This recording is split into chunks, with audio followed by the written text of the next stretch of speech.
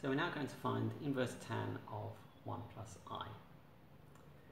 So we have this formula for inverse tan of z, so we just plug in z equals 1 plus I. So what happens?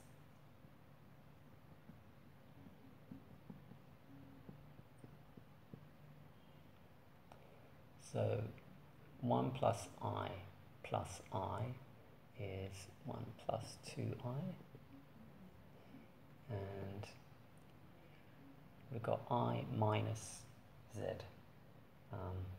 So it's I minus 1 minus I. So we just got minus 1 on the bottom. Makes life slightly easier. Okay, so we need to work out what the argument of this is. So it's minus 1 minus 2I. So let's be careful about that. Always good to draw a picture. So let's just draw a picture of this complex number. So we have 1, minus 1 and minus 2. So basically this is 1 and this length here is 2. So we want this angle plus this angle, for example. I mean, we can do it different ways, but so this angle here is inverse tan of 2, and we've got plus pi. So the argument of this is, well, we can write it different ways. I mean, one way of writing it is pi plus inverse tan of 2. Another way of writing it is thinking of it this way around and thinking of it as pi minus inverse tan of 2. It doesn't really make much difference. Okay, so and obviously the modulus of this complex number is root 5. So we have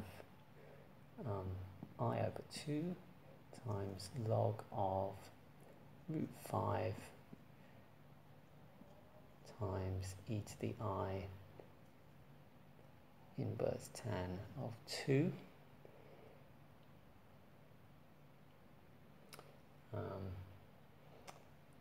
Then, okay, I need to also add plus 2 pi ni.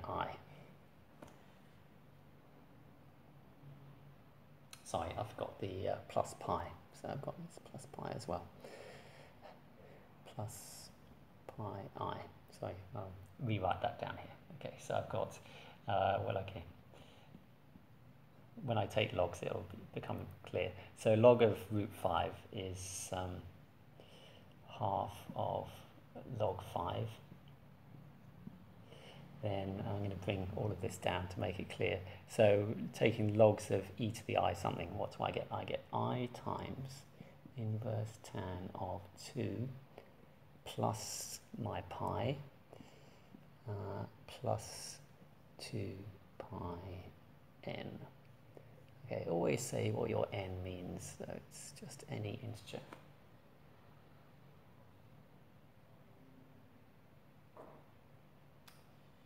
Okay, so what I need to do now is just simplify this expression. So let's do real parts first. So I've got I times I, so that's going to give me a minus.